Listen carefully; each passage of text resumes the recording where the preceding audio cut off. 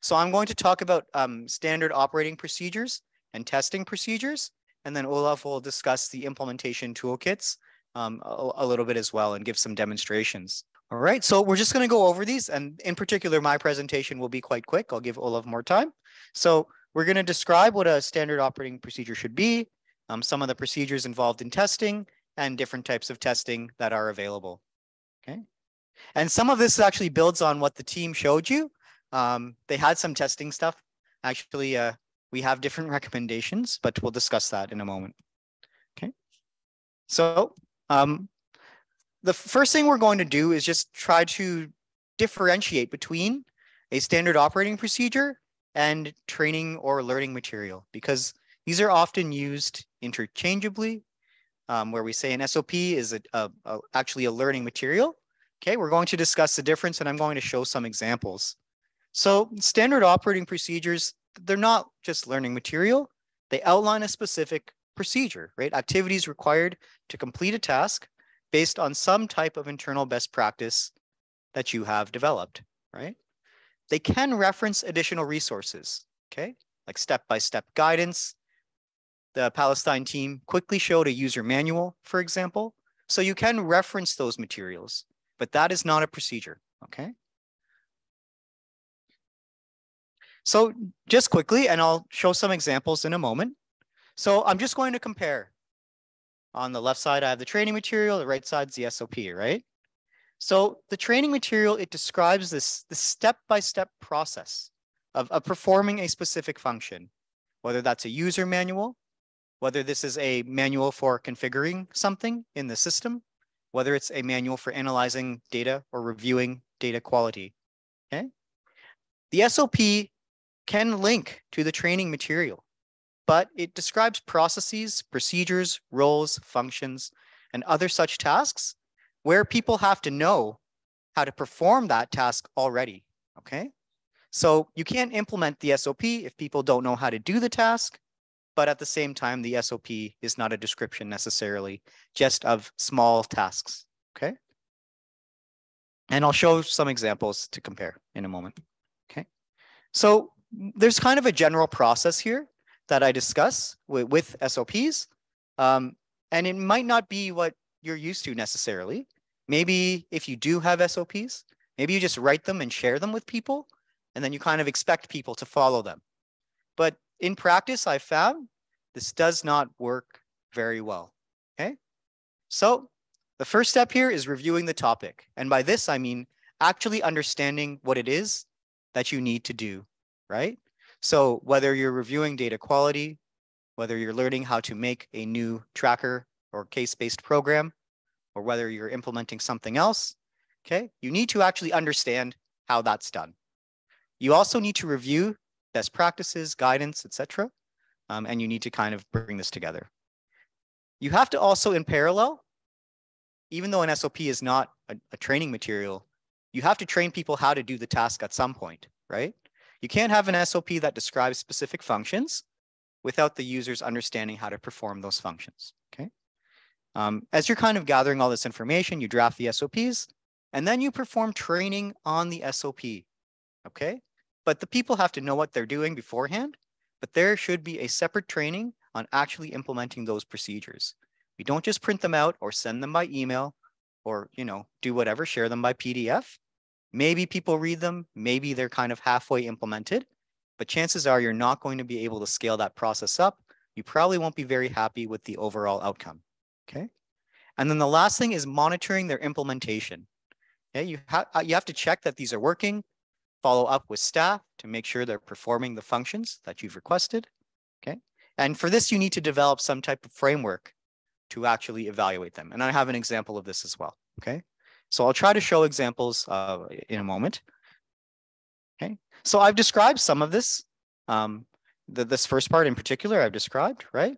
But the whole idea is if you're implementing some type of procedure and someone doesn't know about the concept, then you're not going to be able to kind of make it work in practice. The example I have is from data quality. If you say to people, find outliers in my system every month, and they have no idea what an outlier is, or you've not shown them how to identify outliers, chances are that procedure is not going to work very well, right? The second part on training about the tasks, this ties into this, right? So if they don't know what it is, how will they actually perform that task?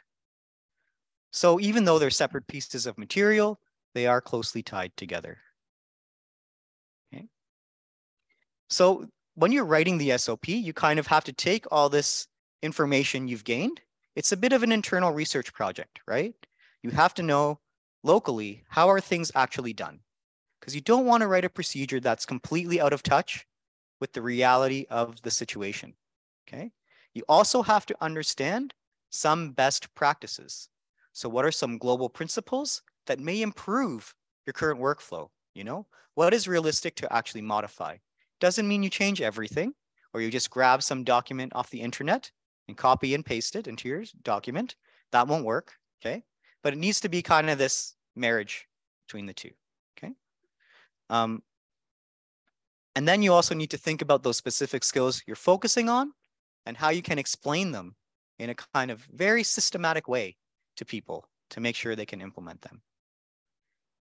And then once you kind of write them up, try to test them internally just to see if they make sense, right? Because sometimes the first draft in particular, it's kind of disjointed. It doesn't have a good flow.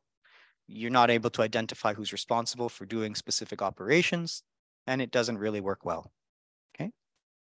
So then once you've kind of developed and tested them, you train on the specific procedure, okay?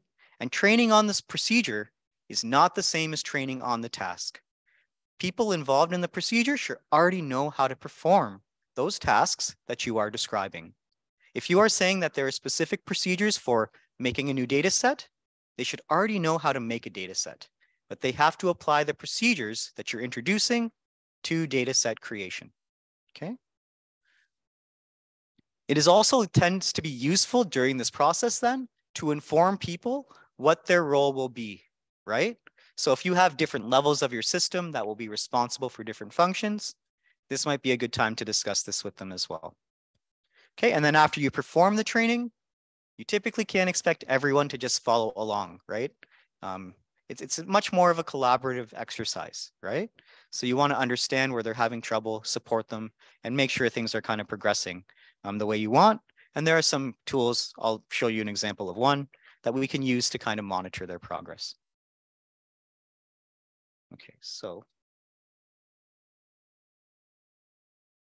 in Moodle, I've actually just put in a couple different documents here, and I'm just gonna pull them up. Okay, oops, sorry, it's logged me out.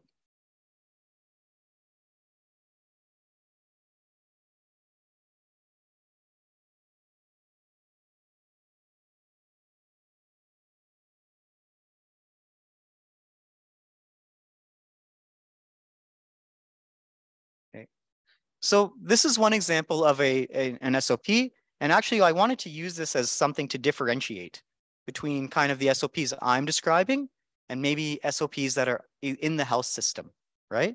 So this was provided by our colleague from Rwanda. It's about the Ministry of Health. And I'm just going to scroll to the table of contents real quick. Okay. Okay. So these are kind of non-specific procedures, right? It's just kind of saying, this is how we report our data, how we collect our data. This is kind of, you know, it's describing the system overall. And that is good. That is needed. Okay. But what we're actually talking about is kind of very specific procedures for managing the DHIS2 implementation, looking at specific tasks, looking at specific functionality, looking at specific roles and responsibility, right? So how we differentiate that, and I'll just pull up the second one. Here's an example. This is an example of creating aggregate data inside of DHIS2, okay?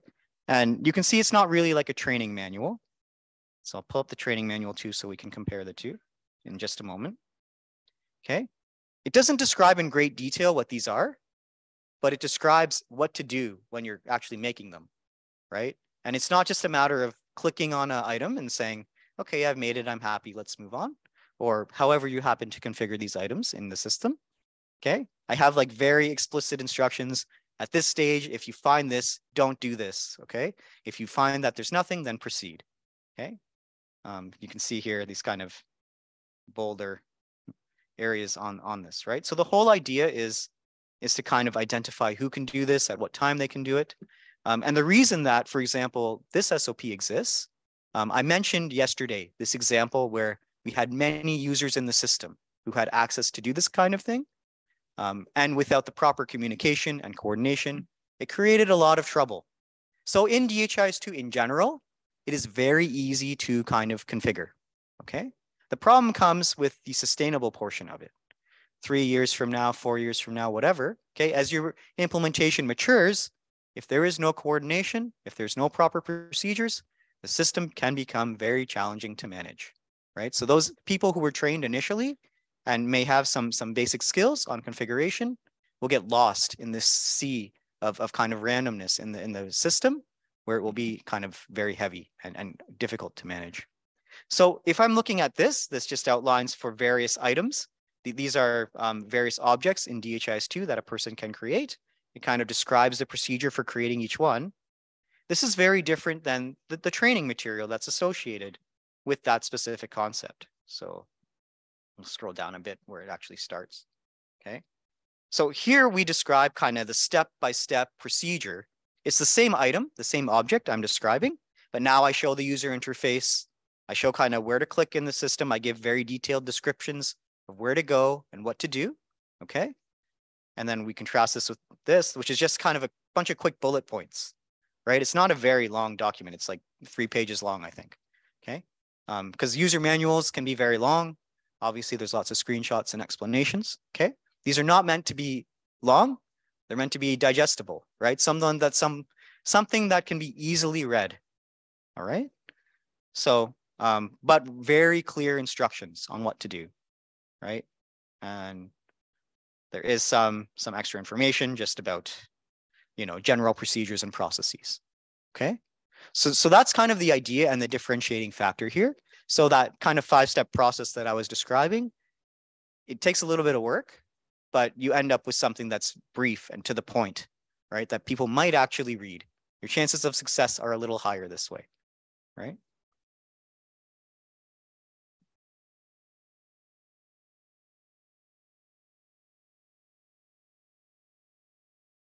Okay, and I mentioned this kind of idea of monitoring their implementation because that is also very important after you draft everything and train people on this stuff.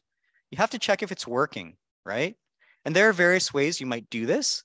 Maybe if it's something specific inside of DHIS2, you know, you can check the actual configuration or something. There's various tools, but it's always a good idea to come up with some kind of framework to evaluate if behavior is actually changing, if things are actually being done. The example I have here is for data quality. So for example, if I develop some type of procedure on data quality, I might just run through this checklist maybe in a month or two's time and just check with this person. Are they performing the actions that I've outlined in the procedure or not? And if they're not, what do I do? What kind of support do they need to kind of make this happen? All right. So we don't want to kind of forget this monitoring part because it helps us kind of determine if things are actually working the way we expect and not just this assumption.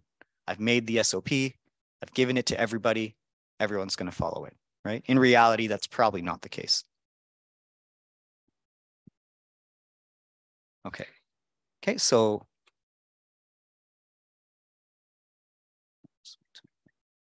I'll just move on to testing. I just wanted to give some basic background on the SOPs, and I'll do the same for testing. Okay, so similar to the SOPs, we kind of have a little bit of a process for testing, okay? We review, we plan, design, execute, and report, okay?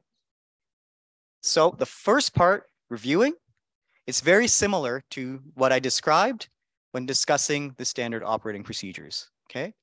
In order to test something, whether it's in the field or internally, okay, you need to know how it works, right? So if you're familiar with the topic, maybe you're okay, right? You don't need to just kind of refresh your skills all the time, every day. But if you're not as sure, especially maybe if it's a new feature, if it's a new public health program, if it's a new type of visualization or report, especially anything new, make sure you know how it works before you come up with some type of procedure for testing it, okay? Then I would suggest to prepare, so the second point is plan. So that means to prepare some type of timeline for testing. And this should match with the goals within your implementation, right?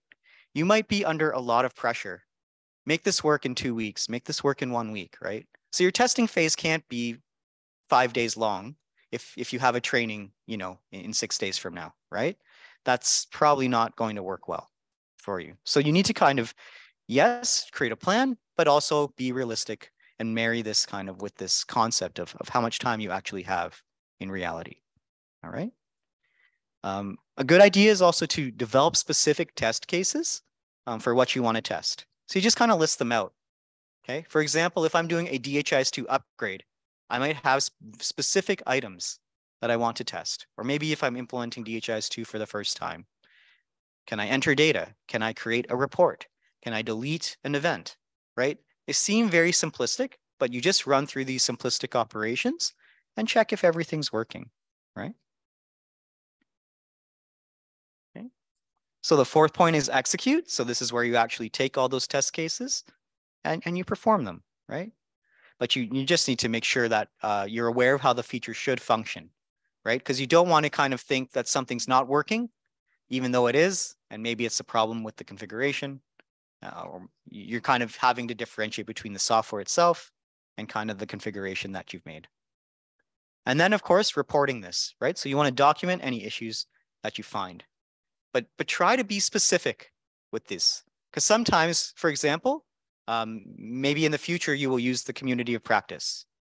People will click on an app and say, I can't enter data, right? And we don't really know what that means. In your own setting, it will also be kind of a little difficult to interpret that, right? So you want to be as specific as possible. I put a couple steps that you can use to kind of report each of these issues that you can follow. Okay, so just real quickly, we have 3 types of testing that we recommend you go through when you're kind of working with programs, okay? The whole basis of this is to get feedback on what you're working on, right? So if I receive feedback, whether it be good or bad, don't take this as something critical. Don't take this as something that's kind of negative towards you. The whole idea is improving the ability of staff in the field to interact with whatever it is that you've made, okay? So we recommend first internal testing, okay? User acceptance and field testing. And I'll just describe these quickly. Okay, so internal testing is kind of performed by the internal team. So you have a core team, let's say, and they're very familiar with whatever they've configured. Okay, so they know the ins and outs, and they're kind of laser focused on making that work, right? This is a very small team, probably, 4 to 8 people, perhaps, right? And at that time, if you find anything wrong, you should make some changes if you can, right? We also might want to test our infrastructure, okay?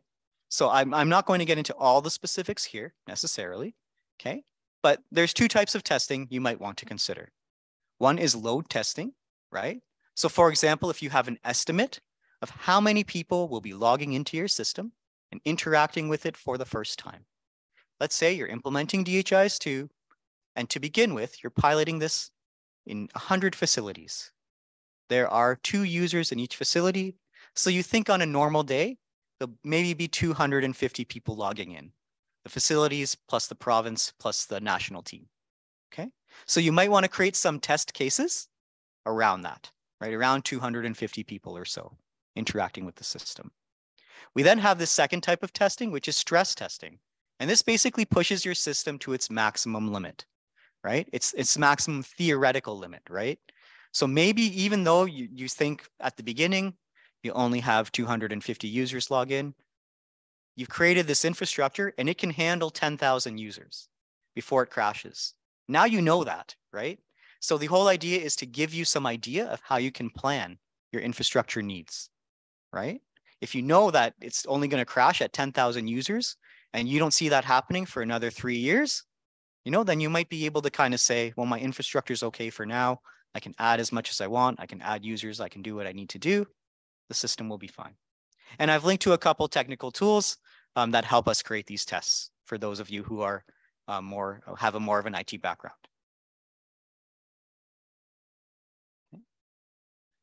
So Oh, did I skip? I skipped one slide, I think. The danger. So after the internal testing, we do something called user acceptance testing. Okay. You increase the pool of people outside of the core team, basically, maybe to not just at the national level. You still want to make this easy to manage. Okay. But you do allow more people involved in this.